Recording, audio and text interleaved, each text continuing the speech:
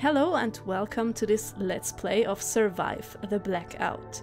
Now, this is an indie game title that released like 3 days ago, and I'm super excited to play it because I followed its development since like a year or something, and I've beta tested it. And so yeah, I might be a little bit biased about this game because I already put my heart in it and like it how it is. Apparently it has still some smaller issues. They're being fixed little by little, but the main things should work now. And let's dive into this experience. I'm super hyped to see how the final product turned out, because so far I've only seen like bits of this thing, and now we're experiencing the whole thing. We couldn't have anticipated this. No one could. 3 months ago, all electric devices overcharged and burned out. People called it the Blackout. Okay. Accidents and disasters that followed it took a toll on the population. No family was unharmed by the Blackout. Cut off from the rest of the country and unable to find any authorities, all we could do was watch our world fall apart. Chaos ruled the streets. Nowhere was safe. This atmosphere already gets me. Then the light appeared, a beacon of hope in the dark. Our choices were stay here and die, or try to reach it. We were luckier than most. We found the doctor and he knew the way to the light. He convinced us that there was still hope and took care of us. When we doubted, with his nerve and strength, he reassured that we were safe and in good hands. This morning we found him, his own light extinguished. It is up to us to reach the light now. On a lantern. Sorry, somehow, in a morbid way, What? it is a little bit funny. Because, you know, he extinguishes his light on a lantern. Yeah. Now, this is what we are presented with. It is a kind of a post-apocalyptic setting, and we get to survive. That's a thing many games do, but the special thing with this game is it is the narrative is the main thing. You don't have to gather berries and build a base, and I won't explain too much now. Let's just do it. I can select a leader now. Right. I have this dude. Oh yeah, cool. I couldn't take him in the beta version. There were only like 3 characters available. Now we can have all of those, I think. So, okay, let's see. Who do we got? Sarah, a mysterious woman with a tongue as sharp as a knife. Strong appearance, dressed in motorcycle clothes. Inseparable with her helmet. Her cat-like smile sometimes makes you wonder if she meddled in some fishy affairs. Okay. Right. And she is a survivalist. Those, I think, are 3 groups that we have. This one is a survivalist. Right. He, for example, Jack, is a loner. He used to work for prime fashion magazines to make a sudden change in his career profile. Wait, what? He used to work for prime fashion magazines to make a sudden change in his career profile and became a war photographer. Still hopeful and kind, his intuition and a good eye for detail let him see through people. Yeah, that could be helpful. Also, he's really cool with those sunglasses. And is this like a press, in like a thing that you can go to press events and stuff like that? Yeah. Sanvi came to the country to study marketing. Then, yeah, that kind of shows. Then opened a thriving business. Sanvi was the best in her field, and she could easily talk everyone to her ideas. Might seem fragile, but her inner strength carried her through her life turmoils. And she's an idealist. Now, this is my favorite group. In fact, in the Survive the Blackout Discord, you could also choose one of those 3 groups, and I chose Idealist, because Idealist is supposed to be the group of people that look after each other the most, and that try to help people regardless of how well they themselves are off at the moment. Now, who else is available? Him, Alex. Before the Blackout, Alex was a skilled mechanic. He's too young, you say? He has what it takes for the job, and more. This boy knows his way around all kinds of technical stuff, not only cars. Yeah, that could be super helpful. He's a survivalist. And now we have seen all the three groups, I think. Idealist, survivalist, loner. Survivalist and loner kind of explain themselves, I think. Yeah? And this is Boris. It's my favorite one. Boris left Ukraine to find a job and a better life. He thought that the hardest time is past him, but during the blackout he lost his family. Now Boris won't let anyone close to him get hurt. He will save them at all costs. That really speaks to me. That's why I like this dude. And she is a child, that's why I can't choose her, I think. Anne is alone in this world. Even though she'd rather hide in moments of danger, she has lots of inner strength. Her age can be an advantage. Even some real bastards sometimes have a soft spot for children. She's also an idealist. What? Okay, that was everybody. Now, is the question, should I go with Boris? Because I really like Boris. I like to pick Boris. And when it is like it is in the beta version, then the rest of the group mix randomly. We can only choose the leader. So I have to select carefully whom to choose. I think... Right. Yeah, I mean, why not? I kind of want to be a journalist one day, so why not choose him? That would be a pick that I wouldn't make normally, so why not? Just to try it. So this is how it starts. We've got our three people here. Oh, we've got Anne. That's really cool.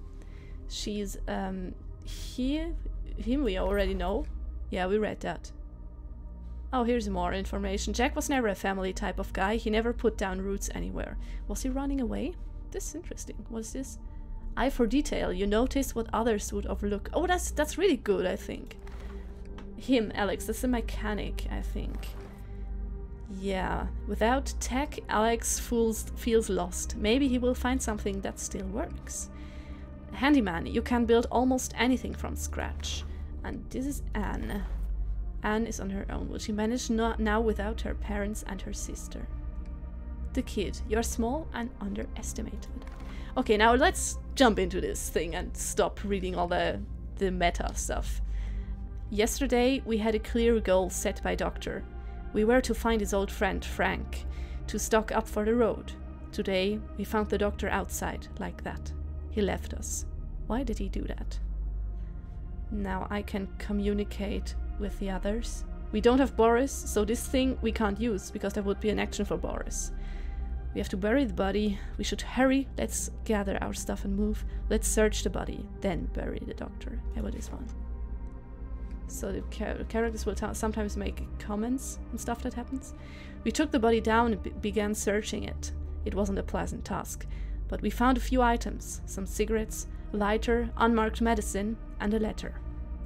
Take the items but read the letter later, leave the letter with the body, destroy it or read it out loud.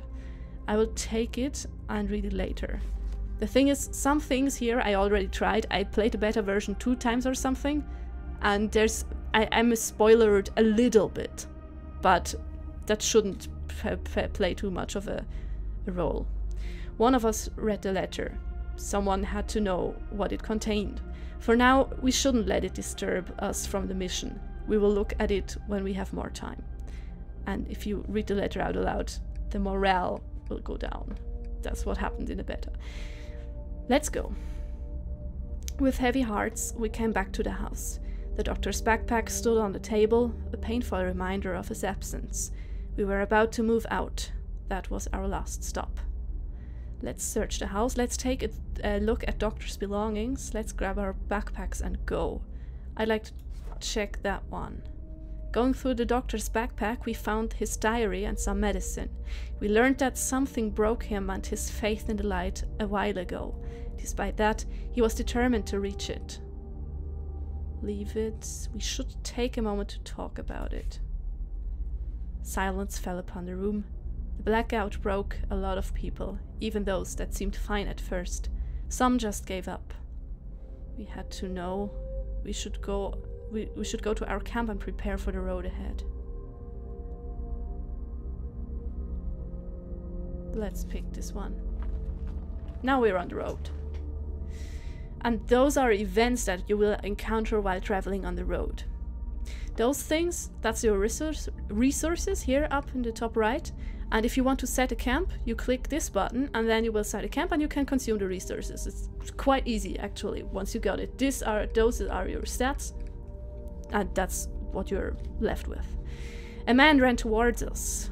What was he into? Hide from him, try to stop him, ignore him. Let's hide. You have to be careful in this world. The man ran next to us, not stopping, holding some packet close to his side. The pack looked like it was precious to him. Let's leave him be. What a strange encounter it was for you. Still, you proceeded your way, hoping it will be the last strange thing to happen to you for a while. I don't think that's going to happen, nope. Sorry, you can hear my chair screeching. Yeah, my chair is loud. On your way, you spotted a rustic house untouched by the blackout. Half-opened door looked as if it was left in a hurry, but its inhabitants have left their car on the driveway. I can check the car, search the house, look around for inhabitants, or leave. I want to check the car. The car was empty and was left here long before blackout. You saw some personal belongings, old sunglasses, empty paper bag with local bakery logo, but nothing of use. I really enjoy this kind of storytelling. I just have to say it is so nice having text telling you something. I love it because you can imagine it all. This picture gives you an idea, the rest is in your head. Search the house. Now you've got a timer, so I've got to be quick. Do we have a timer? Danger level up here. Long forgotten student handbooks. Hardly any university will be still open now. Maybe when we finally get from our knees after get from our knees after the blackout, we will go back to sciences, or will we?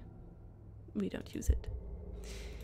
Check this. Oh yeah, the danger level rises the longer you are in a house, and when it reaches here, which happened to me already, you will see. Probably will happen, then you will see what happens. Otherwise, I won't tell you. You can play the game yourself. It's fun, and the events are kind of random, so you never know what's going to happen. You found some food! That's fantastic, take it! Now I've got more food! Oh shit. The door? Open the door? You didn't find anything. Damn it, not again. You found some more food! Oh, so good. Food is so precious in this world. It's time to go on. Let's go. As you went on, you heard someone crying. A woman holding her kid in her arms. The kid seemed unconscious. I always want to check up on people and help them if I can. So, let's do that. The woman wept. Did you see him? That bastard! And cuddled her kid even more. It seemed that the kid was hurt badly. There was some guy on the road. Oh yeah, the guy that came running. Can we help you? She shrugged her head. What he had left in this world was gone. Her son was gone. And for what? Oh no. So wait. He left her and the kid. Just like that. Okay.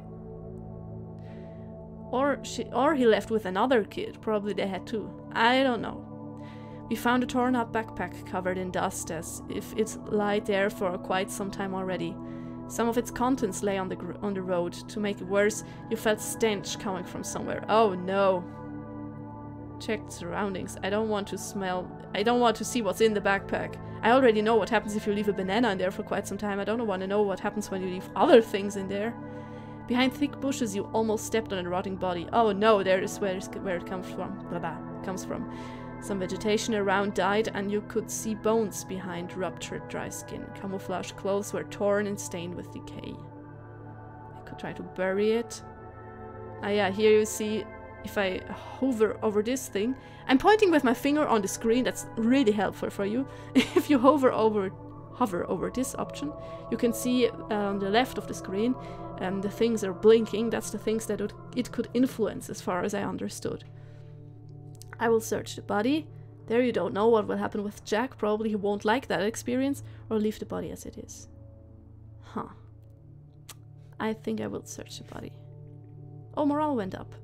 In the camouflage pants of the dead man, Jack found a smelly diary. He didn't seem to be bothered by the stench. Okay, read it. And his morale went up. I don't know exactly why, probably he's happy because he found something. They called me crazy. I knew this day would come and our world will collapse. I prepared for it and now I am the hunted for my resources. We read in the last entry. Okay, it's all because of the blackout. We should stay away from other people. We can't help everyone.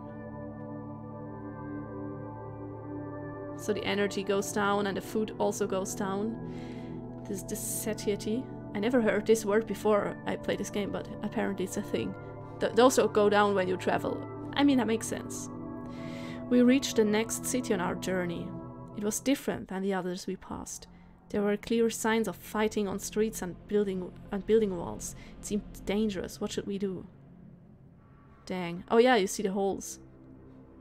Okay. Those marks are probably from before the blackout. Probably not. I don't know where you live, but where I live, normally buildings don't have those marks. We should avoid this town, take the longer route. Boris could say this damage looks fresh. We should avoid this place. Then let's listen to Boris, although he's not in my party, and avoid it.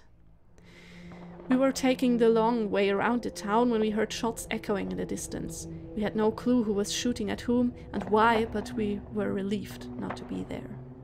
Oh yeah.